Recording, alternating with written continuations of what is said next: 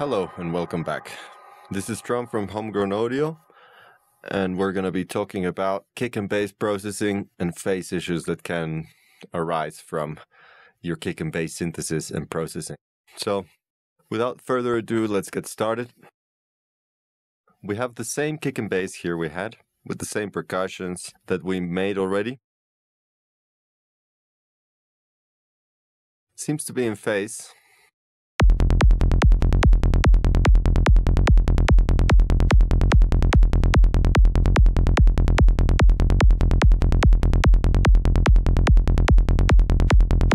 Let's fine-tune this kick and bass to get it as perfect as possible.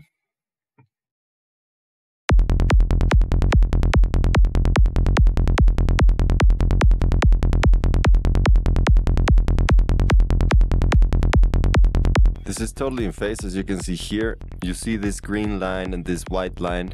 The white is the kick, the green is the bass.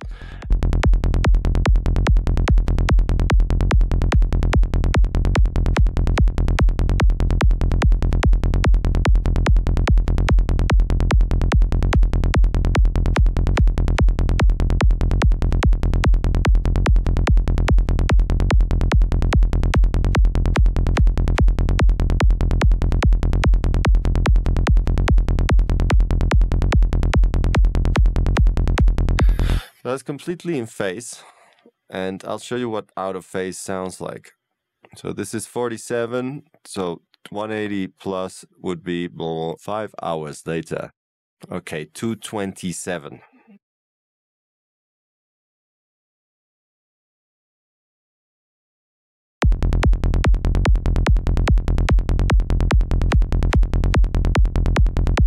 So you can see here this little spikes. This means the kick is cancelling. You see how the sign is completely interrupted. If I turn off the bass now, the kick shape shouldn't change too much. You see there, it gets cancelled and the kick gets smaller. You don't want that. So let's move the phase back to 47.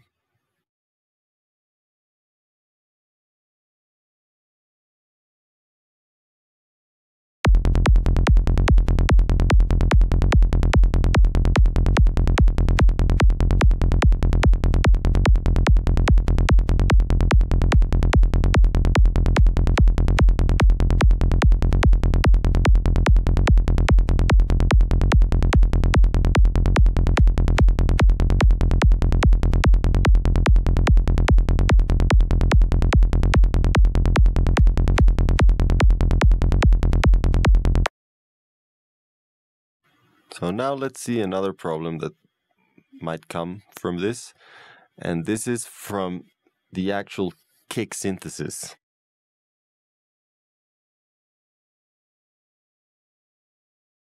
So you'll see here in this region, on the top end of the kick,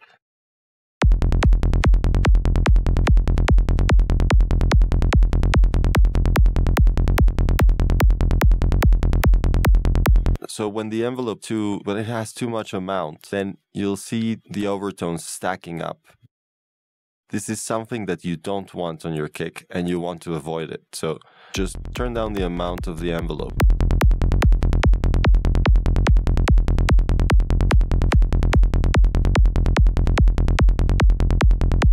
In this way, also the length of the envelope too can make very big problems in the attack of the kick. So you want the envelope too to be really, really tight. I said from 1 to 5 milliseconds, but it can be way smaller than that. You know, it can be like in the fraction of the millisecond.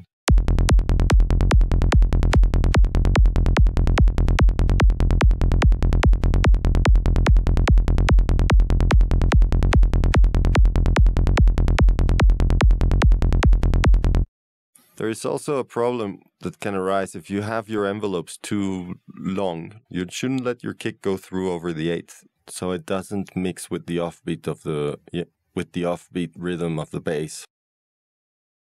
So check that your envelopes are in 1/8 if you want a very tight kick and bass.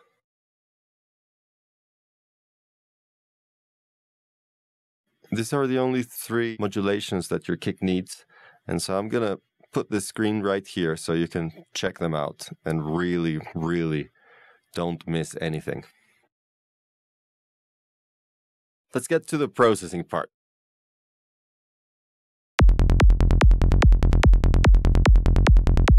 Here we have the kick drum, and I've done this little EQ. I don't like this knocking on my kick, like I tend to remove it. It's not bad, it's just a little bit too present for me.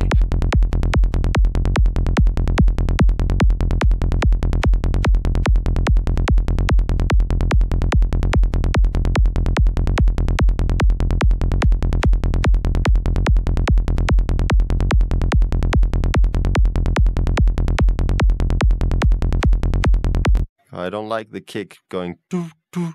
Apart from that, I think that kick is pretty okay. I might do a little bit more EQing afterwards, but I need more reference like percussions. Let's go to the bass processing because this is where it gets more tricky. This is not much processing on the bass, just an EQ with a high pass filter, because you see all this low end information. I don't want all that. You can't really hear it, but it's there. So I do a little low cut, and it's also to prove a point. This is a linear phase EQ, and it will also do it will extend the notes that you're playing because of something called ringing, the artifacts that EQ does. So let's just say we want to get some distortion, and if you don't use Cubase, you can use Saturn. This is a very, very good saturator, and you can use the same principles that I'm using, but I'm going to use Quadraphos for now. So this is the initial preset. Let's just hear how it sounds and look at the problems.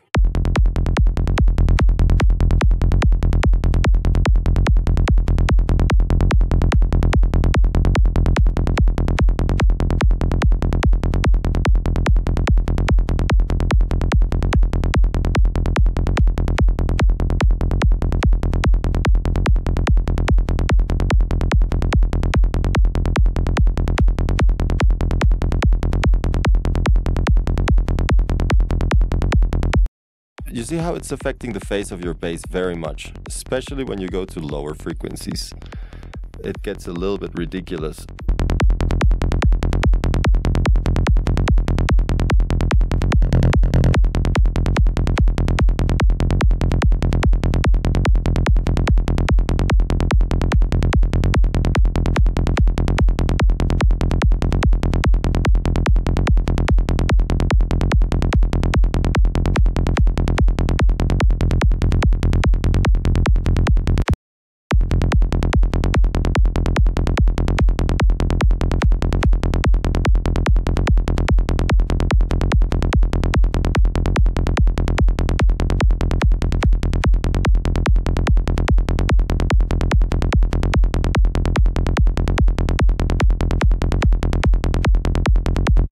I also like to bypass the first band because of the same phasing problem.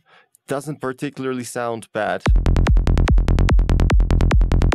but I don't want to treat the low end with this because I want a really clean low end and the envelopes to be tight. So here in the EQ, we can see in the spectrum that it has some weird resonances. Take it down with an EQ. In the end, we might do that, but I'll try and do it with the Serum table edit.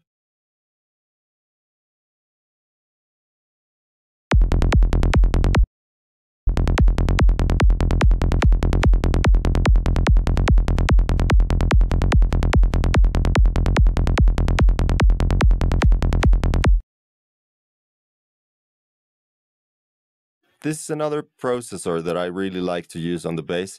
This will add a little bit of click, and the sky is the limit with this. The lowest crossover on Vitamin, I like to keep it over the first or second harmonics.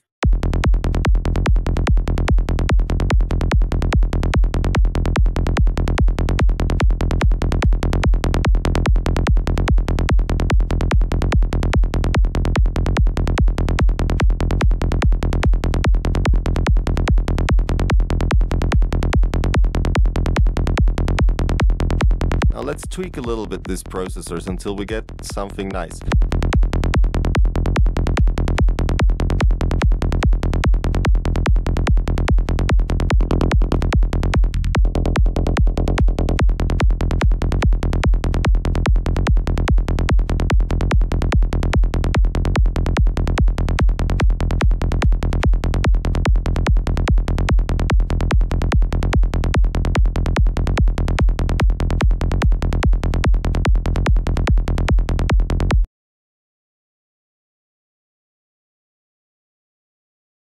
If you want to do it on EQ, it's fine. No one's going to frown, and probably you won't even notice the difference. But I'm going to do it in serum just to see how it can be a little bit fiddly, but also very, very accurate. Now let's pinpoint these frequencies and try to take them down.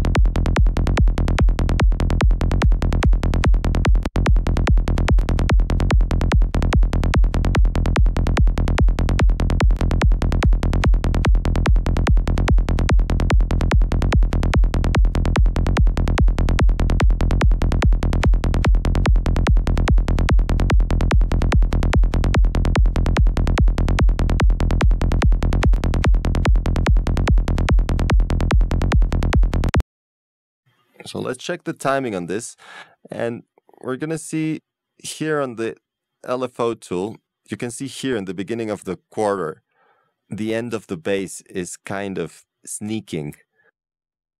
That's the ringing of the EQ. So you want to keep your bass away from the start of the kick in order to get the maximum volume without clipping the limiters when you're mastering.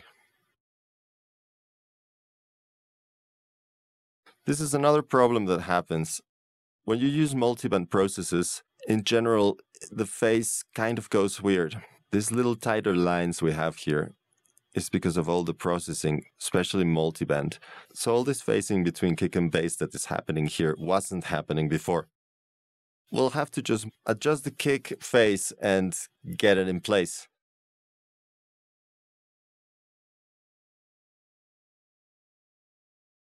So I'll show you here on Mexoscope.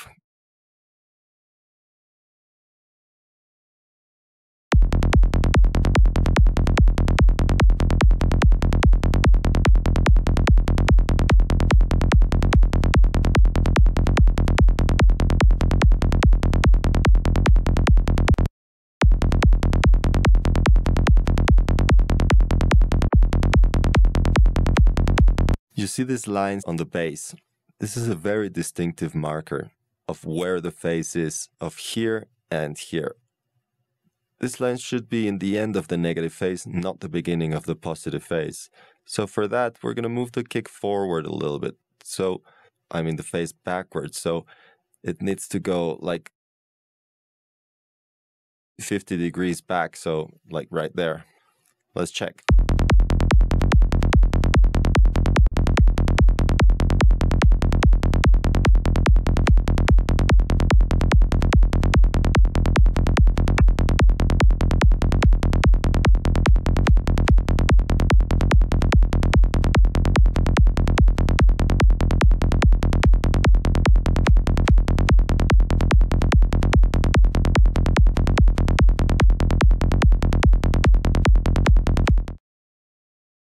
So one last thing I want to add is, after you've synthesized your kick and everything is in place, everything is processed in your bass, you should bounce the kick. Bounce the kick in audio, because as Serum is quite a good synth, but it's not perfect, so we want the kick to be really tight. And so let's cut the kick into an eighth, because that's the length of our kick.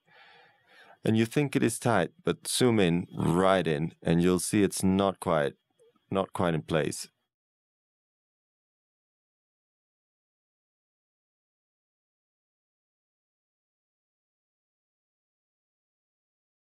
It's important you get the kick on zero crossing so it doesn't click. and just get it in the beginning of the actual sound. You'll hear when you're chopping too much, and just take it back a little bit.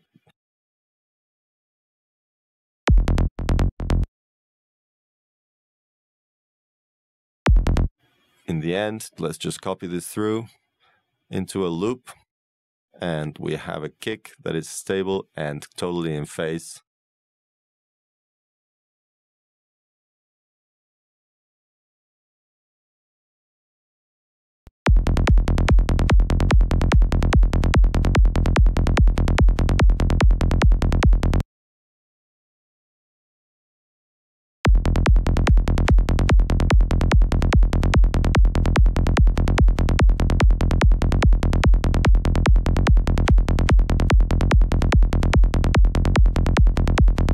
Before I go anywhere else, I'll introduce you to our new friend here on the screen. And this is courtesy of our friend Richie from BomShankaMachines. He's a genius in his art. This oscilloscope is extraordinary. It's really the best I've ever tried. It has sizes, it has color schemes. It's bonkers. You will love it. By the way, this oscilloscope is free, so you should go and get it. I left a direct link in the description as well. This is in tribute to good old Finbar Occular, so it is free, but if you want to donate to a charity of your liking, Richie, the developer's suggestion for diabetes charity, because that's what took Finbar, so go check out their website and their channel. They always have new cool toys for us to fiddle with. Anyways, that's all for today. If you like the show and find this helpful and useful, like and subscribe to the channel. I'm going to be doing a few more features for you guys and for the people that want to take this into the next level. So stay tuned for more weekly content, and see you next time.